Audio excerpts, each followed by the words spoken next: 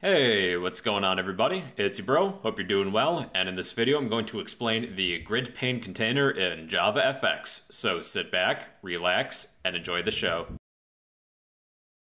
Okay, we're talking about the GridPane today. GridPanes are found underneath the containers drop-down menu. It's a flexible grid of rows and columns to arrange different nodes.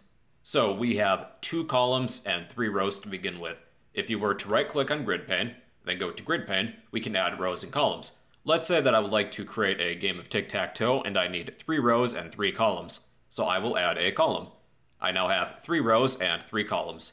So we can drag and drop nodes into each individual region. So let's say we have a button. Now the default for adding nodes is that these nodes will stick to the middle left. But we can change that by going to V alignment and H alignment when you click on one of these nodes. So we can change this to top, center, bottom, left, center, right, wherever you need. Or you can expand these, but they will not expand to take up more room than the grid that they're in, their individual cell. Now, by heading to the GridPane Constraints region of your Layout drop-down menu, you can change the index of a node after you click on it. Currently, my button is at row 0, column 0, but you can change that. Let's say row 1, column 0, row 2, column 0, row 2, column 1, row 2, column 2. So that would work, or you can drag and drop it to a different cell within your grid.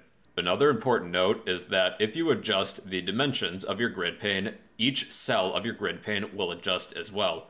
I will click on my GridPane, head to Layout, and change the dimensions.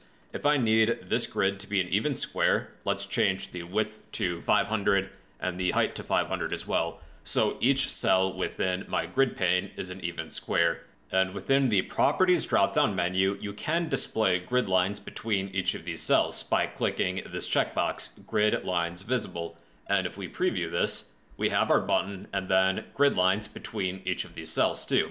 So let's copy and paste our node and drag and drop it to each individual cell within our GridPane. I think I'm going to get rid of these grid lines between each of these cells. Let's preview.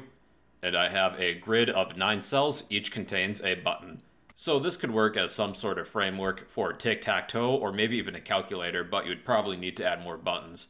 You can also add a horizontal gap between each of these columns and a vertical gap between each row. Click on your GridPane, then head to Layout, and we will change the H gap. So if you type in a number, you will add that amount of pixels as space between each column within H gap, and then V gap will add a vertical gap between each of these rows. And it looks a little something like this. Alright everybody, so that is a GridPane. It's a flexible grid of rows and columns in which we can lay out nodes.